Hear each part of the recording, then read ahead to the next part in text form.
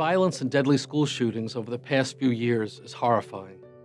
It means every school district in New York and across the country must plan for the unthinkable. I announced auditors from the Comptroller's Office would look at the programs New York has in place to keep our children and school personnel safe and see if these programs are working. We focused on implementation of the Safe Schools Against Violence in Education Act, commonly known as the SAVE Act. This law requires schools to adopt safety plans covering safe evacuation, communication in emergencies, building access for first responders, and training for staff. We looked at schools both upstate and downstate. While we found that some schools get a passing grade, far too many need to go back and do their homework to ensure compliance with the law's requirements. For example, some safety plans had wrong or incomplete information. Some schools have yet to designate someone to lead the effort and have not sufficiently defined responsibilities for school safety.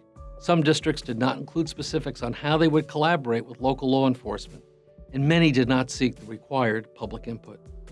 Some schools failed to conduct emergency drills or train staff, and a small handful of schools had no emergency plans in place at all. In New York City, we found some outdated school floor plans on file with the Education Department. We found the State Education Department needs to devote more staff and resources to help make sure emergency plans meet the requirements. Action is needed. New York schools must be better prepared for emergencies and violent incidents. The safety of our school children and school staff must be a top priority for us all.